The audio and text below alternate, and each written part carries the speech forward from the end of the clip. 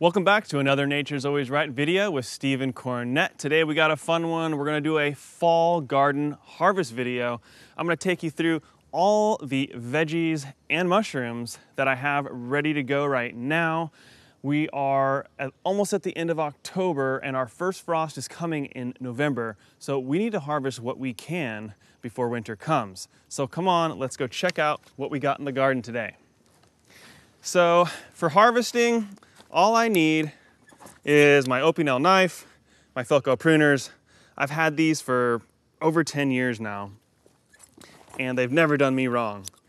What we have here is tatsoi, also called Asian spinach. This is a Brassica family green, so the same family as like radishes and broccoli, kale, and it is a wonderful alternative to your normal spinach, which is in the goosefoot family. This is something that I grew for my market garden and was a great thing to grow for me because in Southern California, it was a lot harder to grow spinach all year round, whereas this, I could do it all year round. It's great fried as well as raw in a salad. Let's come on over here to our okra. So okra is one of those really prolific crops that just pumps out food every single day. You have to come out here twice a day to harvest it, just like zucchini squash. And you want to harvest it about this size, a little bit larger, so that the texture stays really nice. And here's another great one right here. And because we are getting temps down to 45 degrees Fahrenheit at night, this thing has slowed down its growth considerably. Once we get our first frost, it's gonna be done. And but we've really enjoyed the okra this year, frying it up in our air fryer or baking it. And my wife actually has fallen in love with okra. So now let's get into peppers. Peppers did really good this year. This year I tried, I think it's called Midnight Purple. I get almost all my seeds from True Leaf Market. They're my favorite. I use them for when I was running my farm professionally, for microgreens, for all sorts of things. And that's who I recommend. I got a link in the description, and I'll put the seeds that I used in this garden so that it's easy for you to find the ones that I grow. So you'll notice we didn't stake these peppers up or do a bunch of work with them. I didn't prune these, and they were still insanely prolific. And that just goes to show you that you can be a lazy gardener and still get amazing fruit like this. So right at my feet here, actually, if you've ever grown watermelon, you know that at the end of the season, there are some melons that will grow, but they don't have enough time to actually become ripe. So what I've been doing with these is I raise pigs regeneratively, grazing them in our woods back here. So this is a great thing to feed to your pigs. You could feed this to your chickens. Your dog would even love this. Dogs absolutely love melons. So we'll save this and we'll go feed our pigs in a little bit here. Let's go on over to the tomatoes. So these tomatoes, end of the season here, they're out of control. They're almost done. I just threw tomato cages on here. These are indeterminates. I didn't take the time this year to build a trellis and do all of that. And this was more than enough tomatoes for my wife and I and to share with friends and family. And I didn't have to go to the effort to put up a trellis.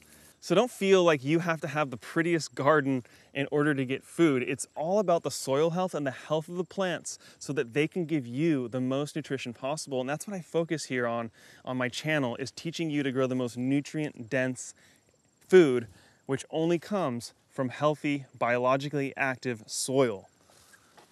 So as we come on through here, I'm gonna grab a couple more tomatoes here. This is gonna, we'll make a nice dinner tonight, I'm sure, and we'll be able to use tons of this stuff in our food.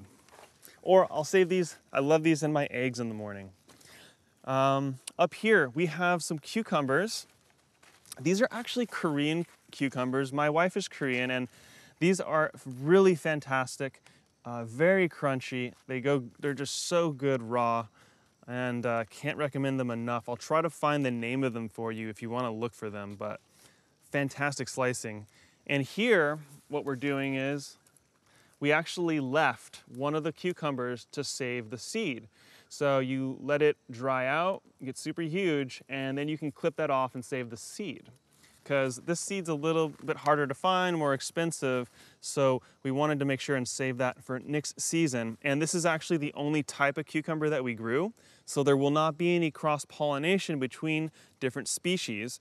And that's something a lot of people confuse, is that if you're growing, let's say you're growing 5 different types of cucumbers, when those bees go to the different pollen, there's gonna be a mix of pollen most likely in your cucumbers. That's not gonna change the cucumbers for this season, but if you wanna save the seed for next season, those genetics will have crossed. You may get a cucumber that is great. You may get a cucumber that is horrible. So be careful with that on saving seed with fruiting type vegetables. Let's go check out another one of my wife's favorite, which is hot peppers.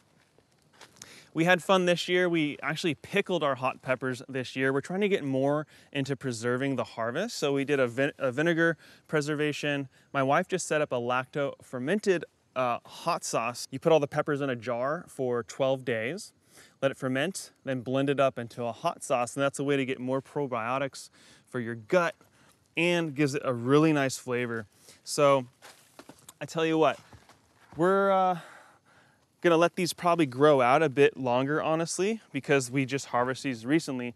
But these red ones, I will grab these red guys because they're ripe and they're gonna have more nutrients in them. And the longer you let a ripe one stay on there, eventually it'll start to kind of dry out and not be as good. So let's grab these red ones here. And what else do we have? We got some cayenne, we have serrano and jalapeno. We don't like to get too crazy spicy. You know, habanero is basically the limit for us because, you know, this is already a great hot sauce that's gonna have plenty of kick. So for harvesting these, you can just pop them right off. It's so easy. If you're real brave, you can go ahead and eat one. I'm not gonna do that right now, but. Okay, throw that in our basket. And if you're wondering, I showed how I planted all of this stuff this year. So typically on my videos, I'm showing you tons of different regenerative farming techniques and I'm showing you tons of planting techniques. Here we go, guys. So this is something interesting. I'm sure most of you recognize this. These are carrots, of course. These got pretty big. Let's see what happens. Ooh, that's a fatty. So these are our rainbow carrots. This is our dog, Millie. She's here helping. Millie, here, let's see if she can do it. Millie, come here. Millie, come here. Dig, dig, dig. Dig, dig, dig. Good girl. Good girl. So she helps us farm sometimes too. What else we got in here, guys? So here's another. Look at this. Those are crazy big. So I love, woohoo, we got a crazy dog out here. So I love rainbow carrots. My customers love these. If you're a market gardener, this is just like one of the best things. It just pops on a market table. Kids love the colors, and there is a little bit different flavor, I'd say, between some of the colors. It's not super different. And if you've never tried a fresh carrot, oh my gosh, take one from your garden, take one that you bought from the store and chop them on your cutting board and notice the smell difference. It is crazy. That's how I know I'm eating good food when I pull it from my garden, is that smell. Okay, so we'll throw these in the basket. It's getting pretty full here. All right, let's grab another big crop. What I did, guys, I planted potatoes here. One huge technique that you gotta get into is interplanting. So I interplanted a row of carrots in between these potatoes. You can see the dead potato here, so I know that there's gonna be some potatoes here. We already harvested half of this bed. So what this allowed me to do was get 2 varieties of crops and a lot more food. I put 2 rows of potatoes here, and the carrots don't take up a bunch of the sunlight energy that hits this bed, so it didn't really shade out the potatoes. So combining crops that have either different light requirements or different heights or won't shade each other out is a way that you can get a lot more food in a small space. So let's go ahead and see if we got more. Potatoes are one of those crops that are just really fun to harvest. Another great one for kids to get involved. So we actually harvested a bunch of these already. So I recommend harvesting your potatoes before they actually go fully dead.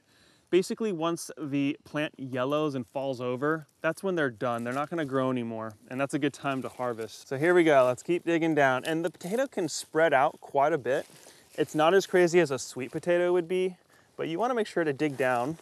And these are brand new beds. These are less than a year old. So my soil will actually stop. Here's another one. My soil stops about 4 or 5 inches down actually, and it kind of becomes more hard. Whereas I have all this compost up here. Okay, so that's all we're gonna get from that one. So we have a lot more to harvest here. We actually just recently learned to can, speaking of preserving the harvest, and we canned a ton of these potatoes, so it'll be good for soups in the winter. We'll come back later and we'll harvest the rest of these beds.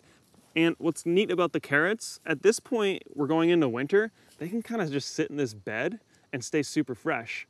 And it's not very hot, so they're not gonna bolt or go to seed. All right, so now behind me here, these are beds that I kind of just let go wild. These were the, extra transplants that I had.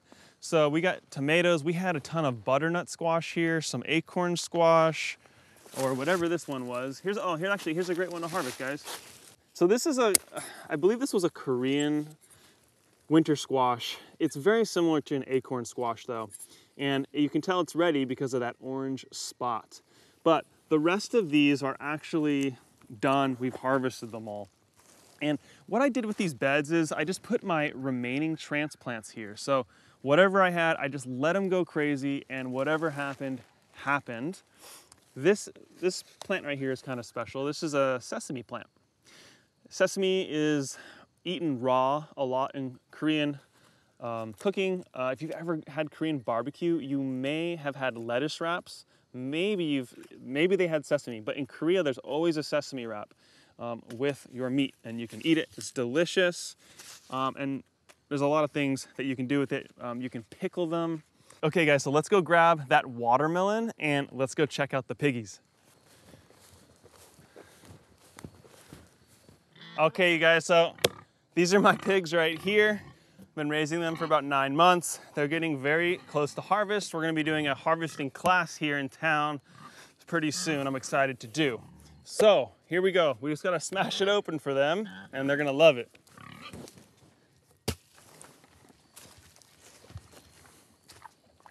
All right, and that's one of the beauties of pigs. You can feed them anything and they will love it. I ferment leftover vegetables and their feed and all sorts of things for them to eat.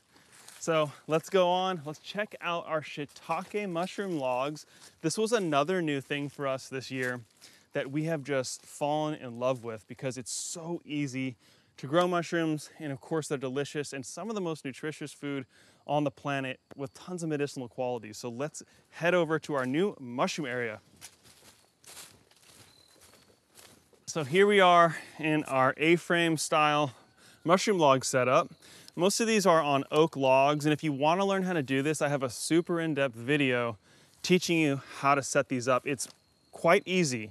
It's a little bit of work, but once you set it up, you'd harvest these for years and years.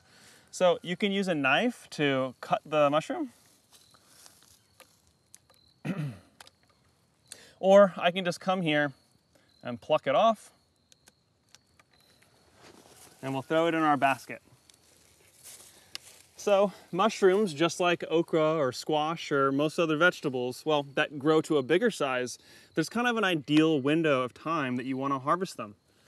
So too small, you're not going to get as much, weight of yield. Whereas like a mushroom about that size, it's getting close to an ideal size. If it gets too big, the texture changes and that sort of thing, like on vegetables. So we're still figuring out the ideal perfect size for us, but we like stuff that's right around that size or a little bigger. So let's just go through here, and what we do is we come out once a day and we take those biggest, best mushrooms. These smaller guys, we're gonna let them grow out a little bit longer. Okay, so we got a really great harvest here, and it's pretty fun for me too, being able to try out new things like these mushrooms. That's one of the best things to me about gardening. That's why I've been doing it for over 10 years, is that every year I can try something new. I can try a new technique of growing, and it just never gets old. So let's go out to the table here and let's check out everything that we harvested and what we could make for dinner. So we've got our rainbow carrots, what we believe is the Korean acorn squash, tons of shiitake.